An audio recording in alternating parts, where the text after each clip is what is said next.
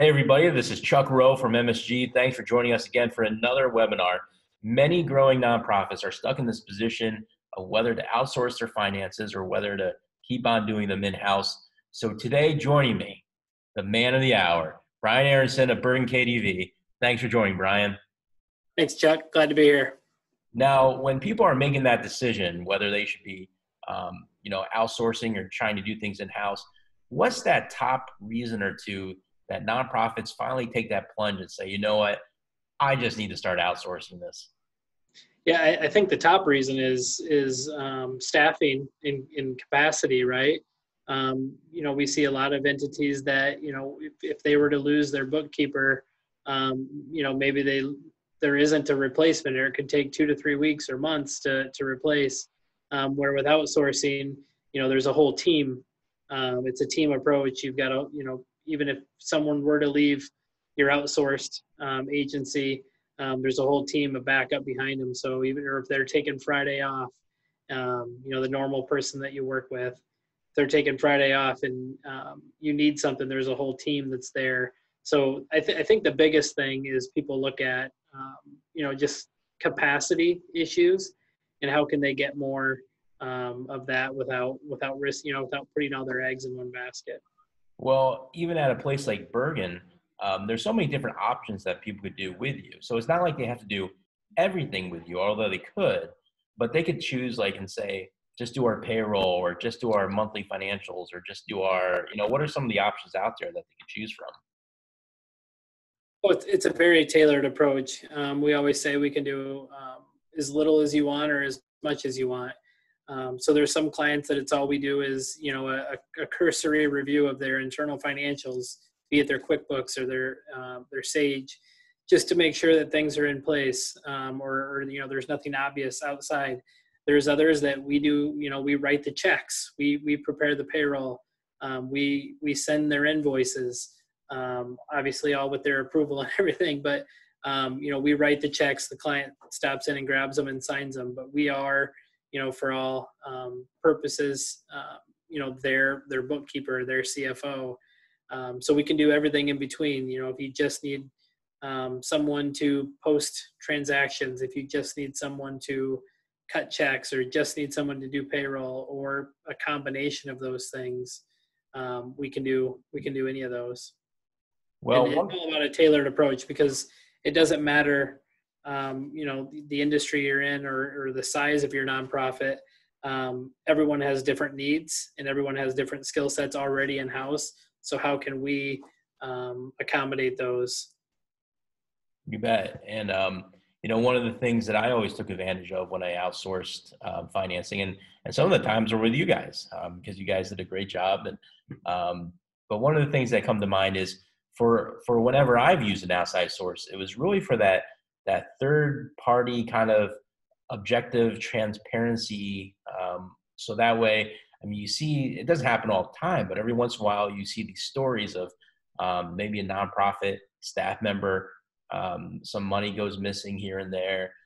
Do you find that when someone does use a third party like you, that happens less often, or at the very least it gets caught quicker, opposed to those that are doing everything in the house? Yeah. Unfortunately, we have seen those instances where when we do step in, maybe some things don't look right to us, and we're able to ask some questions. If you're internal and you're looking at it month after month, it's probably not an issue, or it doesn't pop out as much as it does when it's that third set of eyes that comes in and looks at it. So yeah, we do see those issues. It's not very often, but we do see the case where maybe there was some sticky hands somewhere at the nonprofit that gets caught, if you will, when there is that third set of eyes. Well, one of those tools that help with that is basically doing an audit. Now you guys work in a bunch of different states. Every state has their own set of laws, but for a lot of states, if you're over a certain amount of money, and it depends on what state you're in, but a certain amount of money, you have to do an audit. But if you're under a certain amount, you should do a financial review with somebody. So I assume that you guys do financial reviews and audits, right? Yeah, there's multiple levels, and you're just right, Chuck. We really base that on what the third party requirement is.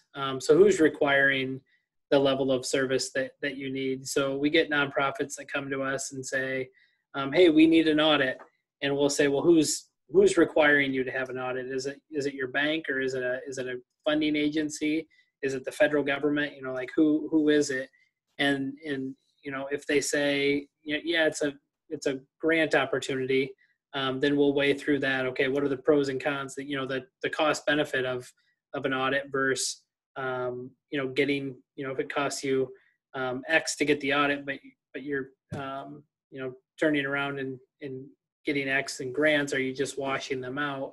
But there are benefits to that, and I say that by not discounting the audit, but the audit is a pretty extensive process, and we really just want it to be when it only happen when the third party is requiring it, because there are more targeted approaches that we can take that would give a board confidence. So one of those being an internal control study, where that's a very targeted item. Instead of an audit, we come in and really just do an internal control study of your current processes and procedures, and give you tips and hints and recommendations for maybe how you can beef up internal controls so that you minimize the risk of theft or loss of funds. But yeah, there's the internal control. There's a such thing as called an agreed upon procedure.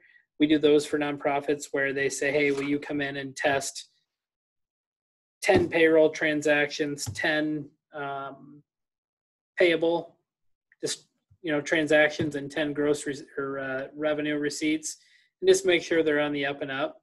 And that's much different than, hey, will you audit and produce a set of financial statements? But we also obviously do the audit, the reviews, and the compiled financials. So lots of different services, and we really want to tailor to exactly what those nonprofits need. And we do that through a discovery process, really asking the questions: who's requiring this? Have you considered this? Here's some other options. Well, you've done one or two audits in your life and reviews, right? So, from a nonprofit standpoint, or really any business or small business in general, what are some things that you would recommend for a nonprofit to do to help just prepare for when you do come for that day or two for the audit? Is there any things they could do for as far as a setting for you, or having certain things ready, or what kind of suggestions do you have? Oh, you wouldn't believe it, Chuck. We've been put all over the place when it comes to settings. Is it do you put them in the hot front office, or do you put them in the basement, stuffy basement? No. Yeah, having a obviously a comfortable setting helps, but really to me the preparation starts well before audit comes around. It's about having your books reconciled on a regular basis, never getting behind in reconciling. Anytime you get behind is when people seem to get in trouble and cut corners. Always one thing that we recommend is having for all of our bookkeepers, if you will, that they have a month end, quarter end, year end checklist that they're going through and filling out every month to make sure, did I reconcile this? Did I check this? Did I post that entry? And that really keeps people, kind of in line. And all of that is going to help, come year end during audit prep time when, the pesky auditors come in and request 140 different items. And you've got to produce those. So anytime you can be organized with that checklist and with your filing is obviously going to help the efficiency of the audit. Well, one of the things you talked about earlier is that you want to work with the specific nonprofits during a discovery and figure out what kind of knowledge and talents they might have and what you could bring to the table. And so when you think of things like payroll and accounts receivable and accounts payable and monthly financials, is there some service that you have that Um, if you were to tell somebody, okay, if there's one thing we could do for you, if there's like this one thing that you should probably take off your plate, what would that be? It's usually payroll, Chuck. The cost of outsourcing payroll has come down substantially over the years. I think a lot of people think that it's no, I've got somebody in house. Why would I pay somebody? Well, as we all know, the compliance and the rules around payroll have continue to change, and they unless you've got someone dedicated to that, it's hard to keep up. And there's good chance there's going to be errors, and there's a lot of times that person would be better off doing something else internally, working on another project than in that recurring payroll piece. So that's usually a first place that we start, is looking at the economics of outsourcing and the benefits that can come with that, not only from a cost standpoint, but from a maintaining compliance with the IRS and with the oversight agencies. Well, no matter where I've been before, and you can tell me if I'm wrong, but no matter where I've been before, when there is an in-house person that's in charge of payroll, I've never heard anybody say like, "Oh boy, it's payroll day. It's time for me to input everyone's hours and this and that." No one's super excited about doing that. You're right. It is one of those recurring tasks that can really drive people bonkers, if you will. So looking at automating and looking at how can we make this a simpler process, and that's a lot of times what the outsourced option provides. So last question for you is that we do work with a lot of nonprofits that are really small, that don't have that opportunity to outsource quite yet. They're not at that level. But if there was a tip or two for whether it be their finance committee or their board or their staff, what kind of tips do you have for people that do have to do everything in-house? I think it's, even if it is a one or two person nonprofit, at that time there's not a lot of segregation of duty issues. So that's where the board needs to get involved, potentially in their oversight and looking at the detail.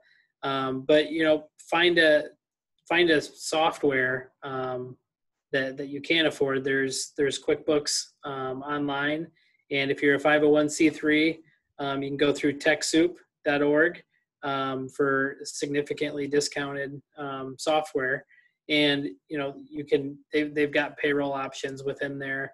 But I'll tell you, our payroll offerings. We work with nonprofits that only have 2 employees, and we work with nonprofits that have 200 employees. So the cost works for most agencies. It's like you said earlier, it just depends what they already have in-house for expertise. Well, before we go, if people want to learn more about the services you offer, where can they go? BerganKDV.com, or reach out through Chuck and he'll connect us. So there you go. Well, you're a scholar and a gentleman. Thanks for joining today. Really appreciate it. And to everyone else, thanks for joining. Chuck Rowe from MSG. Catch you next time.